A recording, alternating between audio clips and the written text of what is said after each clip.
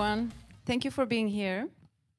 By the way, this title, Generative AI Comes to Hollywood, our PR agents wanted me to tell you something.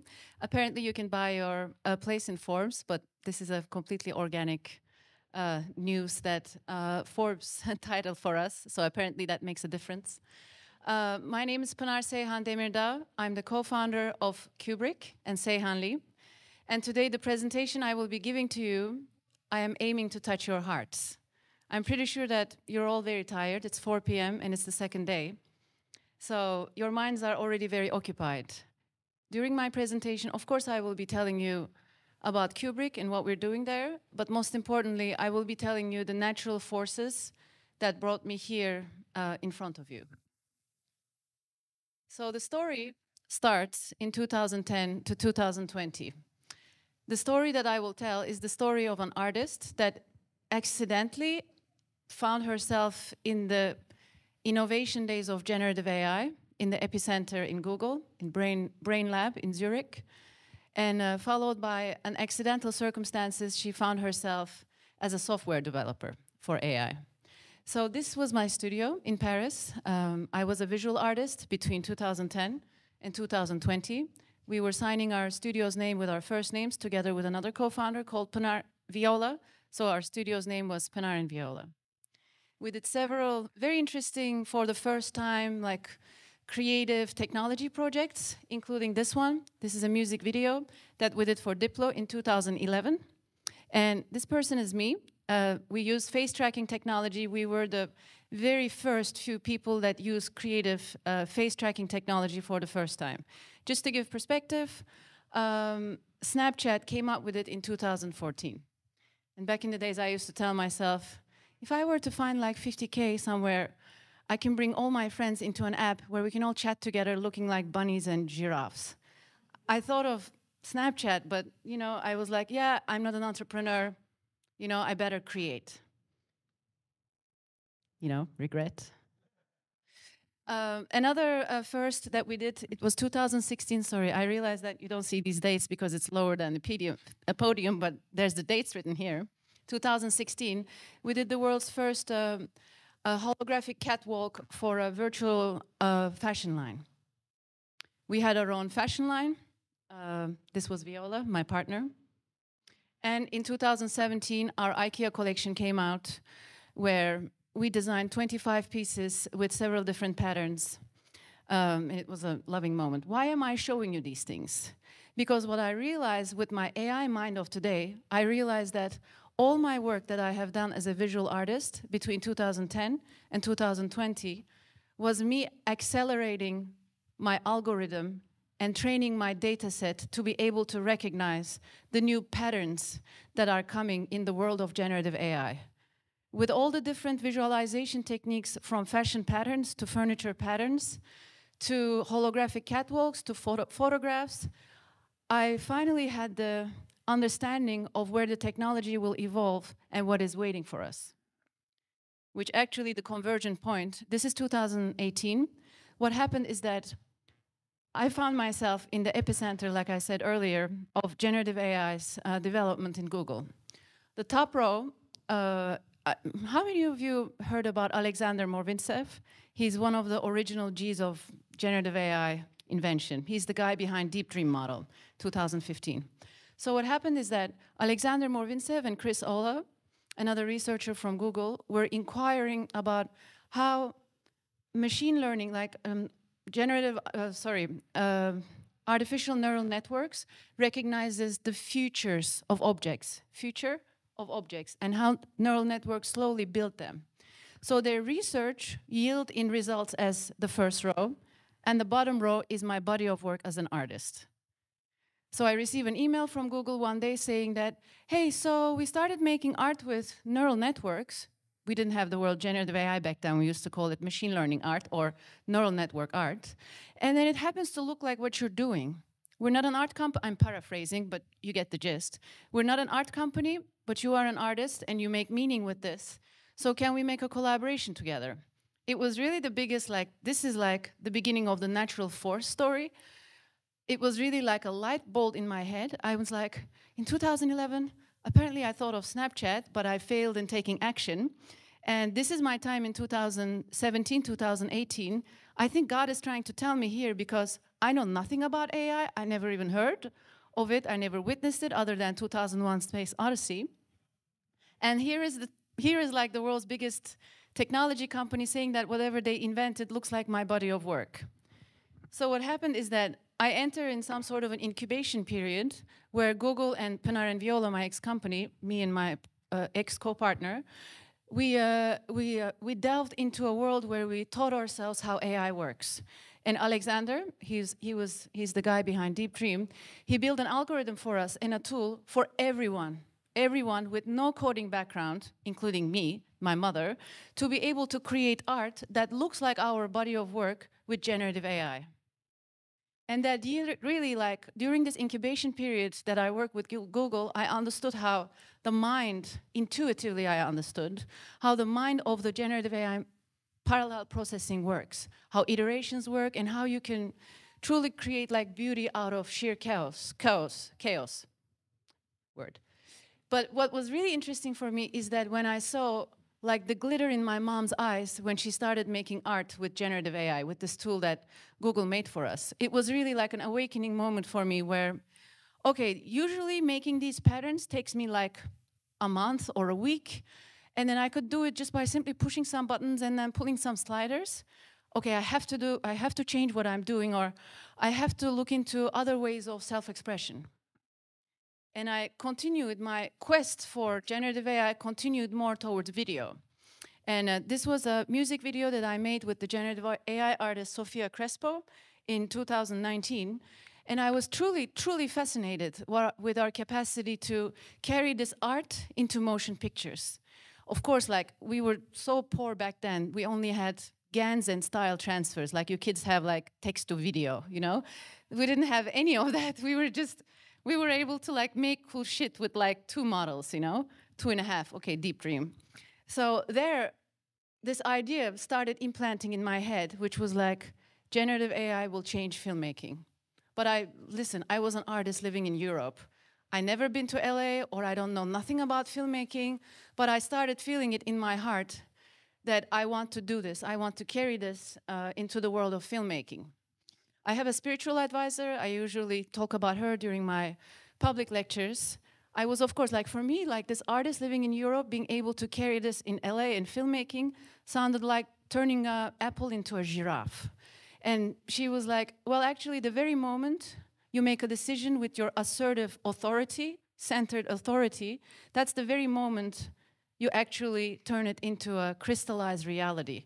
But the key is to never doubt yourself, or to never ask how you're going to be able to make it. So talking about heart-based reality and a very personal story, what happened to me is that you all watched Interstellar, right? And you know that Christopher Nolan proved to us that the power of love can bend any reality, where the main actor could reach his daughter by bending space and time with the sheer force of love. What happened is that while I was on my way to Google I/O, where to present Infinite Patterns, my collaboration with Google, I had a stopover in New York for a few days, where I met this gentleman, very handsome, attractive. I fell in love. His name is Gary. He's there at the back of the room. And guess what? His background is in filmmaking. And he loves creative technologies. He has always been the first in several technologies. He directed music videos for YouTube, Bowie. He ran his own creative agency with 300 people. And by the sheer power of love, I found myself living in the United States in a span of 3 months in our beautiful home. And the best part was that it was during COVID, so he was stuck with me, who couldn't stop talking about generative AI. What about this? What about that? Can we do this? Can we do that? Does filmmakers know this? Does it work like that? I don't understand a thing of cameras. How does it work like this? So we conjured up this reality where, what if we were to take my enthusiasm and obnoxiousness of generative AI and couple it with his background in making amazingly huge, great things happen, and his understanding of filmmaking and cameras. And that birthed our company, the mother company that developed Cuebric, Seyhan. We founded it in 2020 with the sole mission of becoming like the bridge between machine learning art, back then, generative AI, and the entertainment world. We did several really cool projects from medium to large size. To my knowledge, please prove me wrong, I've been saying this claim publicly, and so far nobody said I was wrong. But to my knowledge, we did the first generative AI VFX for a European future called Descending Mountain in 2020. This is their trailer. You can visit their website. We have, again, GAN 2020. We didn't have anything else back then. There was actually another model by Alexander Morvintsev called Magic Zoom or Infinite Zoom. He presented it during SIGGRAPH. The code only remained online for 3 months, and then he deleted it, and we asked him, and we could use it as well. So snippets of that you could have seen, like the trained generative AI eyes could see the generative AI in between. This is again, obviously. And in 2021, we won a beautiful, shiny award like the Oscars of Advertising, DNAD, with the first generative AI commercial, Beko, for Beko, European appliance company. We made this poetic, very beautiful film about the correlations between the human body and the nature's body. Of course, we used GAN's beautiful transition aesthetic to show the seamless continuity between these two bodies. We did several activations. It's all, the trained generative AI eyes can obviously see that what I'm showing you is either entirely generative AI or a beautiful marriage between live action and generative AI. This is an activation we did for the Outer Net in London, the entertainment district. And here is another one that we did for them, humans. and we did several music videos. You know, like generative AI is like, especially in its early days, were weird, gooey, hard to control, but like so fun, right? It's like, I would say for you, it would be like red cameras in its early days, chunky batteries, annoying, hot, but it's like this revolutionary stuff, you know? So what happened is that, you know, the feeling that when you become very good at something, it becomes not enough anymore. So Gary and I, we were doing like really having a great run for AI production, but then we were like really quite restless because we wanted to continue making like cool shit, but wanted to have our own tool. So then like people with absolutely no knowledge of filmmaking or whatnot could like remove the entry barrier and they can make cool stuff like we are doing. But again, another decision, it was our team was Gary, myself, and 2 full-timers with a lot of freelancers, and none of them were developers. So you want to technically invent something, but how are you going to do it? It's simply not in your realm. But we didn't lose hope.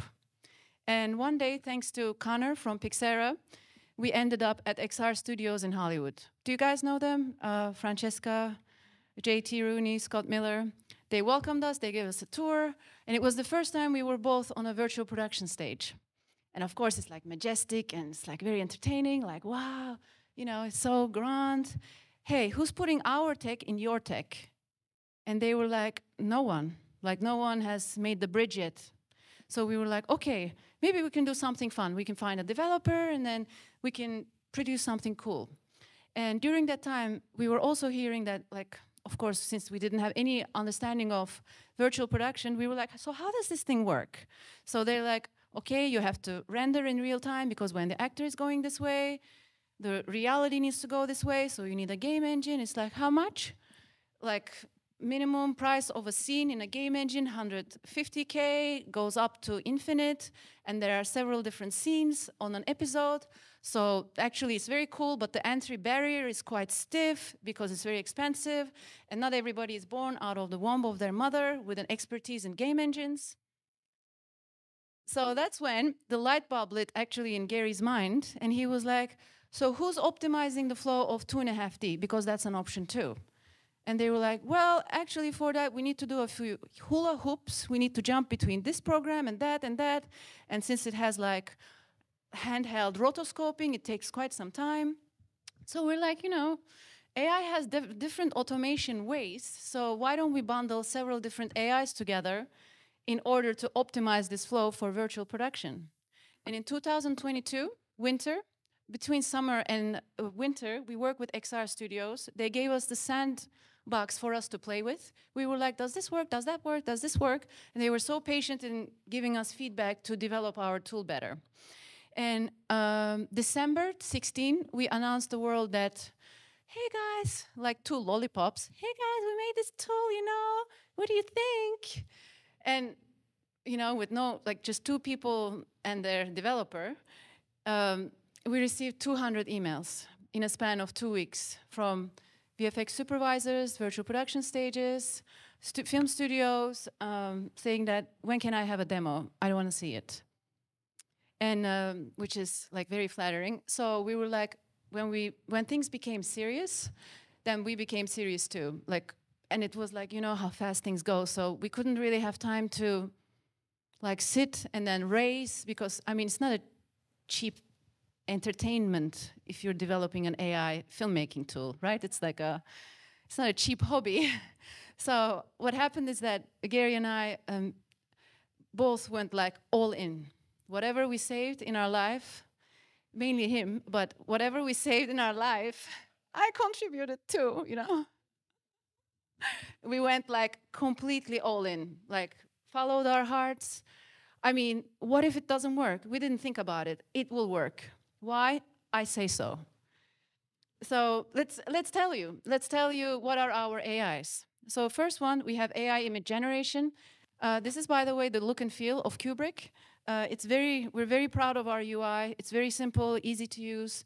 We have our own Cuebric Classic, Moody, Sci-Fi. It's no longer Stable Diffusion. We updated to our own house model.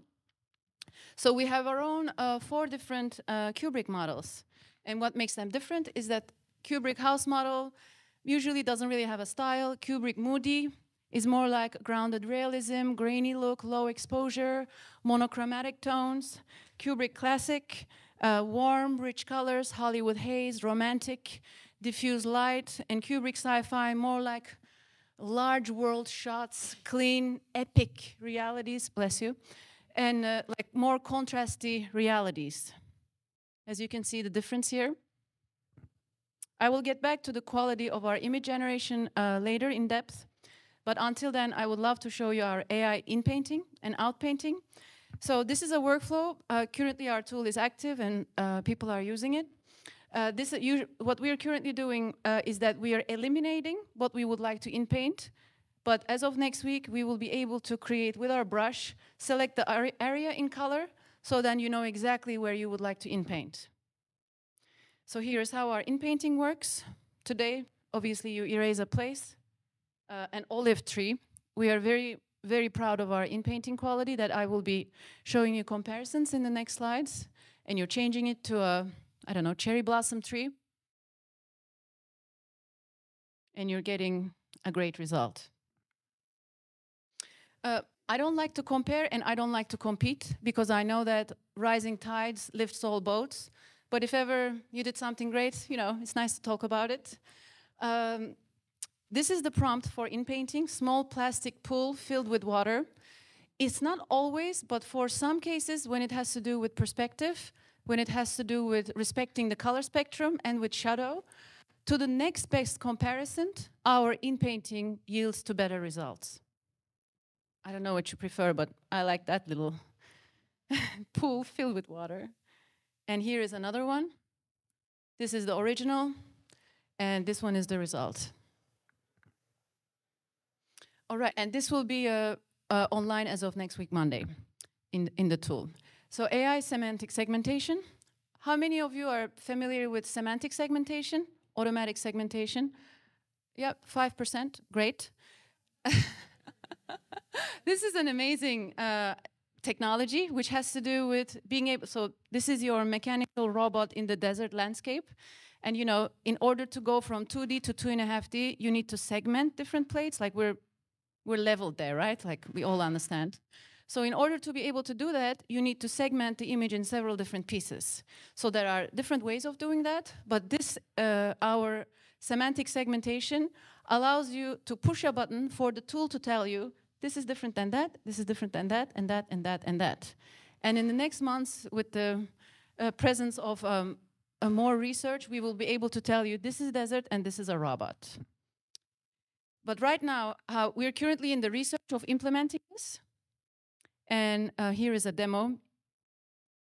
So here is how it works. And as of next week, this will be online in Cuebric as well. So you will be able to push the rock and you will be able to isolate it. The map, semantic segmentation map that I showed you here, may take a couple of more weeks to be online. And our AI depth segmentation, you're all familiar with depth segmentation. So AI can create a depth map, and we have a slider, as you're seeing here. So you're pulling and pushing the slider, and our tool is selecting, like imagine an invisible rope in the image. Like if you want to cut me from here, you have to slide it here, and if you want to cut me from here, you have to slide it further. Our super sampling, there's no demo here about it, but basically let's say that this is your HD image. You can make it as large as 2% or like 4x or 8x, going up to 8K. And let's give you a quick demo. So this demo is recorded today, so if you get into Cuebric, this can exactly be the workflow that you can experience yourself. So all the VFX artists out there, how many planes would you segment this one? Please go ahead. You're right. I would say sky, I would say sea, mountains, temple, and a few rocks in front, if you're overachieving. So let's do it. So you select your brush, and you ideate, you isolate with different colors. I'd like to do it this way, and a little bit of this way. And you're like, okay, I'm satisfied, let's go. You select semantic segmentation, and our segmentation gives you several different pieces that are cut. But let's start with the background. Okay, now that we deleted every other segment in there, we're left with the naked sky, and we could in-paint it, fill it with our in-painting. Let's do it to the sea. Let's remove everything. Let's remove every other thing so then we can leave the sea behind. We have an eraser, you can erase. And let's in-paint and turn the sea into a seamless sea. Let's go to the third from the back, which is mountains. So as you can see, what we're doing is that you can alternate for each layer between semantic segmentation and depth-based segmentation. So we're going to do that to the mountains. Now we have our mountain layer. And of course, in order to remove the sky, at the end of the demo, you can also use your semantic segmentation to remove the sky of the depth-based segmentation that you already isolated with, and so on and so forth. And then we go to a temple, and then we isolate the rocks. We will be present at SIGGRAPH Tuesday at the HP booth at 10:30, where we will have a complete full demo and the plates on the stage of Eric Weaver. I'm pretty sure you all know who he is. And what do you do afterwards? You, of course, load it in a media server. This is Disguise, but we are media server agnostic. You can load our plates on your game engine or your other preferred media server. This is what the camera sees in the small screen. So here is your layers. The fun part is that in the next weeks, we will be able to export depth information. What does that mean? You will no longer be required to guesstimate the distance between the mechanical monster and the desert. Our tool will be able to tell you, this is the meter, this is the inch, whatnot, and you will also have your depth map coupled with it. Of course, like we started with the love for virtual production and generative AI, but of course, if you're an animator, you can also use it in your animations, or if you want to welcome your own DP plates, Cuebric also supports your DP plates. This is, by the way, an image by Roscoe. Are you guys familiar with that matte painting library? I believe they're like one of the default matte painting libraries of the film industry. They're very kind. They have given us several of their matte paintings. And you know what we realized? AI-based segmentation methods segment real images harder. I still don't know why, but I would love to understand, but it's a great challenge for us. So it invites us to improve our segmentation methods. And let's go back to our image generation quality. What we're very proud of is that, obviously this is an image generated in Cuebric. How many of you are prompters, expert prompters? 2, 3, 4, 5, 6, 10. Okay, 11. All right. And you're very familiar with prompts, like these long Bukowski poems of like trenching your heart out, right? I'm very sorry that you cannot read this. I was aiming for you to be able to read this. Please listen to the prompt. A small pond in a tropical forest close-up shot. That's all you needed to say in order to get this. Of course, if you want to write a poem, you're more than welcome. It would still yield in great results. But that was that, and then I don't want to see black and white in your negative prompt box. Here is another example, and this prompt was post-apocalyptic, destroyed desert town, wide-angle shot. It's quite beautiful, right? And let us show you some examples. Cuebric, this is the Cuebric base model. It doesn't have a house style, it's more, yeah, we call it the Cuebric base model. Cuebric Moody. Cuebric Classic. And sci-fi. You don't need to generate sci-fi. You can generate like towns, but it will have this same like grand, contrasty, wide, like epic world effect. And what happens now? Where are we? We've been developing Cuebric since January. And you know the feeling the moment you go to market? It's like you're rushing until that moment, but you need to do baby steps because it's your precious child. And you want to really hold your hands of your partners. So we have, thank God, we really have the love of the industry.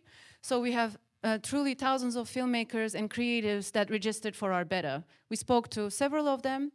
But in order not to disappoint anybody, we didn't pick and choose and be like, okay, we offer it to you and we don't offer it to you. We have to go very slow. So what we've been doing is that we've been like absolute total lottery. We've been picking like one person and we've been sending it to them. Okay, now it's your time. Are you interested?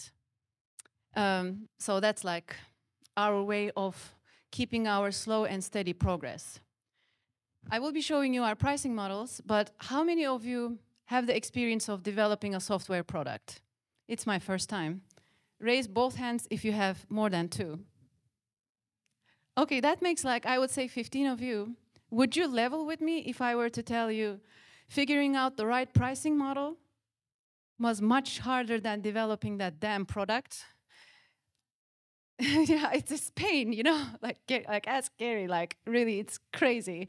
So where we are is that we had a great help from Chris Bird, one of the inventors of D3 that turned into this guy. So he knows a lot about pricing models and everything. So he helped us a lot with our calculations. So today, for the early beta users, we have up to 40% savings plan. So depending your level of commitment, it varies between $122 a month to $219 a month. But when our early beta stage ends, it will go from $156 to $245 a month. Well, when we were researching this pricing model, we realized that there's this thing called token anxiety. Are you guys familiar with that? AI, at the end of the day, in Cuebric, every single button you push, it burns our GPUs. So nothing is free. You know, I wish it was free. So, but there are a lot of AI-based tools that offer tokens. You buy this token and then you run out of token. And when we interviewed like super users, they were like, can you please make a tool where I don't like have to have this anxiety? So Cuebric is unlimited. Whatever you push is like, even if you're like pushing like nonstop, it's fine for like 30 days. And so you may want to take your phones up because I will be flashing something for 30 seconds and it will only remain on stage for 30 seconds. This QR code gets you an entry to Cuebric if you choose to take that seat. And this seat will be available for you only for the next 4 hours. Why are we doing that? Because for us, you are You are our dream audience. You are our VIP audience.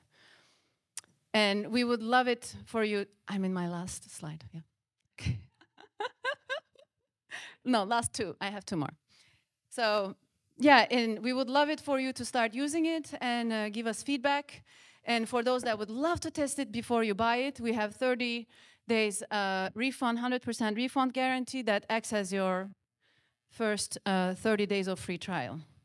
And if you, for some reason, you cannot buy it today, you can always go to our website to register your interest and get your seat after our lottery. So thank you so much for coming to my, I'm not done, one more page.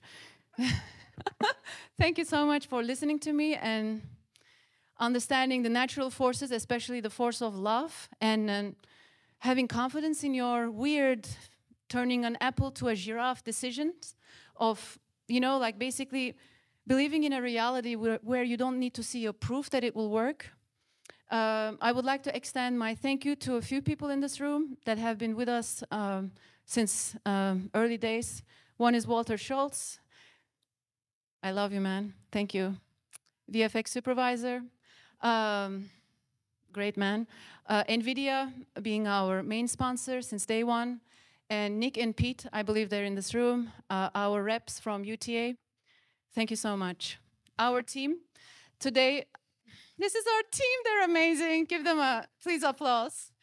Our team is 20 people. We're all very agile, relentlessly positive and confident, optimistic, and currently we're raising, so there will be many opportunities to join our team. If ever you would like to have a place in our reality, please come see me or Gary. We would love to speak to you. Thank you. Wow. All right. I'm gonna actually let Alan set up and